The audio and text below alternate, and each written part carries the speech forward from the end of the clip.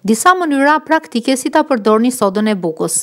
Soda e bukës është bërë e zakonshme, shpesh përdoret për pastrim shtëpie ose dhe për përdorim personal.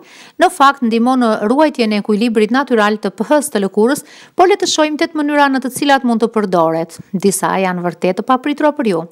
Sodë buke si pastë dhëmësh.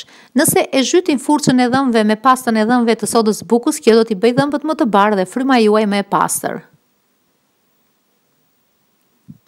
Sodë buke për të pastruar sobën e kuzhinës. Thjesht zhysni në ujë të nxehtë 4 lugë sodë buke dhe uthull dhe vatrat e sobës do të jenë si të reja.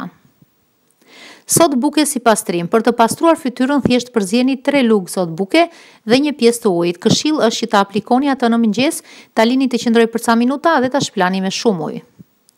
Sodë buke për pastrimin e flokëve. Ndërsa për sa i përket flokëve, mund të përdorni sodë buke së bashku me shampon. Kjo do t'i bëjë flokët tuaj më të butë dhe më të lehtë për t'u krehur. Sodë buke për të pastruar furrën. Këtu mund të përdorni sodë buke në mënyra të ndryshme. Përgatitni një tas i cili mund të futet në furrë me ujë të nxehtë, limon dhe sodë buke.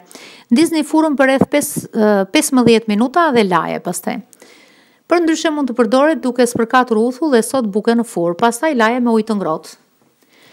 Sodë buke si desinfektues. Për të larë më mirë frutat ose perimet, shtoni një lugë në 1 litër ujë dhe lëreni për disa minuta. Pastaj lani frutat dhe perimet. Sodë buke për pastrimin e dyshemeve. Përzieni në kovën me ujë, bikarbonat dhe shtoni limon. Kjo do ta bëjë dyshemen tuaj më të ndritshme. Sodë buke për pastrimin e tapeteve. Për t'i bërë qilima të pastra, duhet të spërkatni sodën e bukës mbi të dhe ta lini të veprojë brenda natës. Për ta eliminuar atë, ju vetëm duhet ta lani.